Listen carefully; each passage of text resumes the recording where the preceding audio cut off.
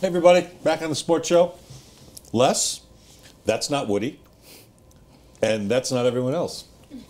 Chad Brown joining us all day today. This is Dan Boniface. He's wearing a nice shirt though, so it's he's a great Woody shirt. like. Dan Boniface from the Denver Post to talk about what's trending now at denverpost.com. Well, the top trending item right now on our site is around the USA Pro Cycling Challenge. We just had some breaking news into the newsroom today that the Schaden family, they're the Quiznos owners, or former Quiznos owners, have decided to relinquish control of the cycling race.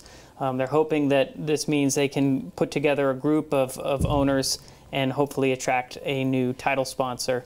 Who's putting together the new group of owners? The race director and... Sean Hunter? Yes. Okay. Exactly.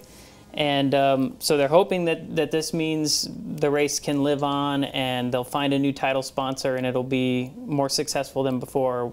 It's already the largest spectator event in Colorado. What do you think? Are they having financial problems? I'm not quite sure. Well, about the Schaden family has put $20 million of their own money into the race over the last 5 years. They have been operating on a deficit. I believe last year they lost $2 million on it. And they think that if they can just get this title sponsor, then they'll turn the corner and they'll be able to be profitable and run this. I think it's a great idea. When you have one title sponsor, or in this case, one family that's backing this thing, and they either run into difficulties or lose their appetite for it, you've got a problem. If you can go out and get a number of well-heeled corporate sponsors and build yourself a better foundation, then if one of those corporations has a problem, you still have 4 or 5 others that are still there helping form your foundation.